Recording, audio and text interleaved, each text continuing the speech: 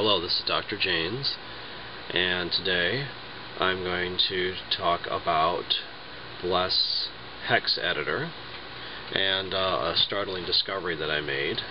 So let's click on this. This is what a hex editor is a device that allows you to see the bits on your computer that are invisible.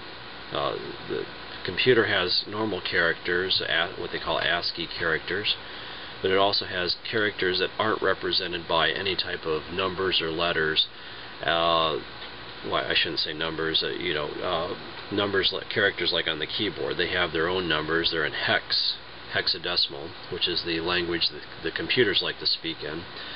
And so I made this startling discovery. I actually tried to write an article for a Slashdot, but Slashdot didn't want to have anything to do with it. The question is your computer spying on you? And let's take a look.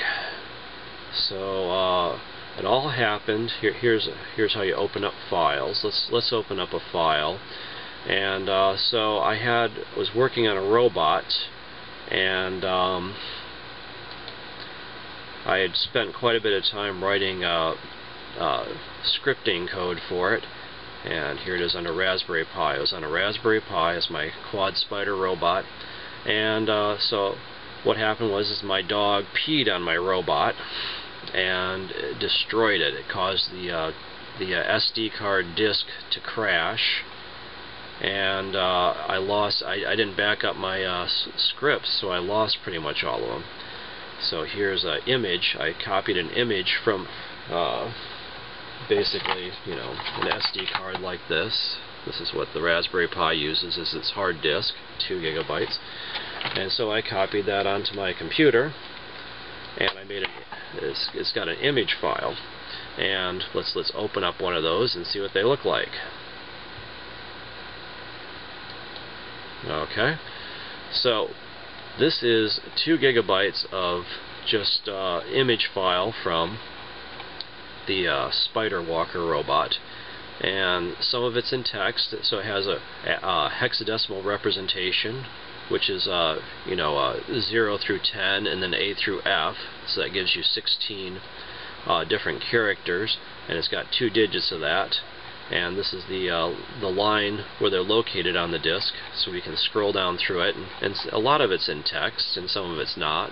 Some of the binary stuff is not in text, so it just looks like pure gobbledygook. And actually, this is not it, is it? Let's open up Documents, Raspberry Pi. Okay, I opened the wrong one. Let's do this one. It's 3.9 gigabytes. No, wait. Here's it. Okay. So here we go. Here's an see, there's a lot of 00 and just random stuff. And it is a lot of stuff to search through. I mean, you can just search forever to try to find something. So I knew I wanted to do a search on something that's kind of unusual. So the way my robot worked is that I had it call different programs through PHP, and let's use the find command.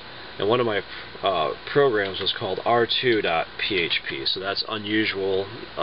It wouldn't be like a normal Linux command. So let's do a search on that.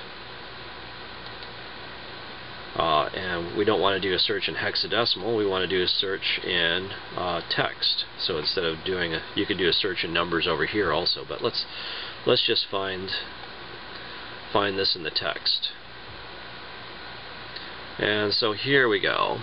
And I've started finding these files.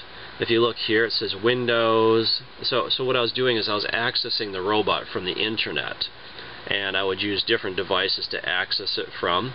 And here it looks like the Linux is keeping a log of every time something comes in. It tells you what kind of device accessed it, what kind of browser it was using, what its IP address was, and last time I looked at it, I had these files out. It was telling you the time.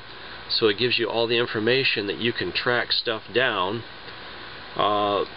Let's look around some more. There's some longer log files that I found.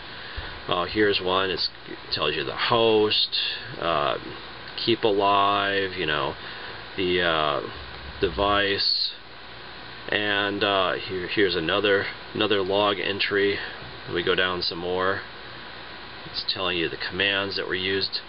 Okay, here's a whole bunch of good stuff here.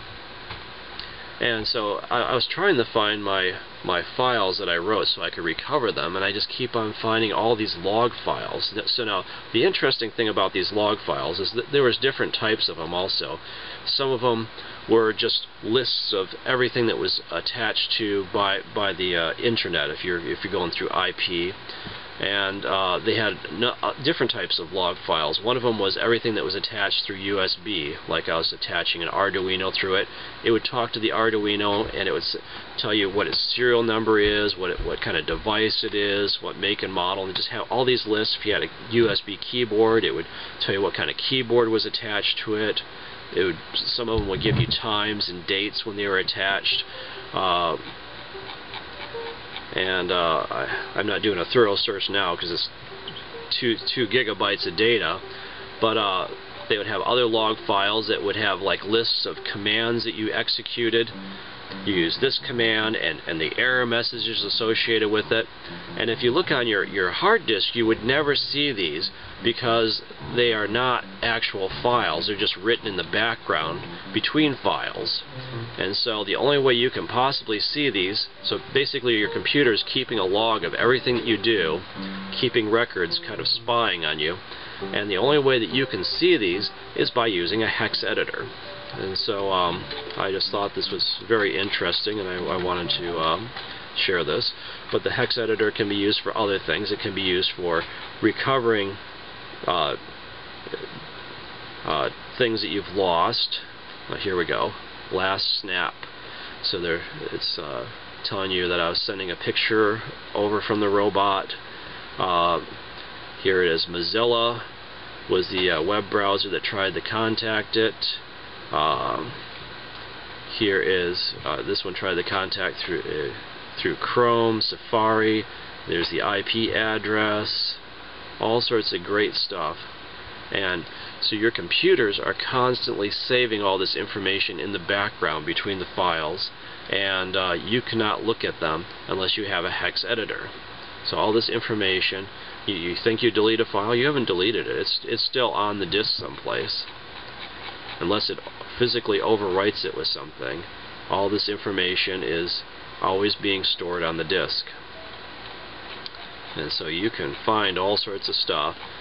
You have a hex editor. Of course, if you're actively using the hard disk, I don't know if you can use a hex editor to go in and look at that. This is a file that I took off another disk and put it onto my computer. And let's see, there was some other stuff. Let's see. Change mod. Let's do a search on that, because I remember there were some files that had lists of Linux commands that were used. Okay, here we go. /var /run /ssd. So these are commands that were used, and it's keeping a log of them on what you were doing with your computer, and it's saving all your information. So if someone wants to come along someday and take a look at your computer, pull your hard drive, and do a low-level search on it, this kind of stuff will be on there. Anyway, just wanted to share this with you, and it's a hex editor. Bless Hex Editor is a very powerful device that can be used to help you search for stuff. I was able to recover some of my scripts that I wrote some stuff in not HTML, PHP. I guess it's partly HTML. Some stuff in Python. Anyway, this is Dr. Janes, and thanks for watching.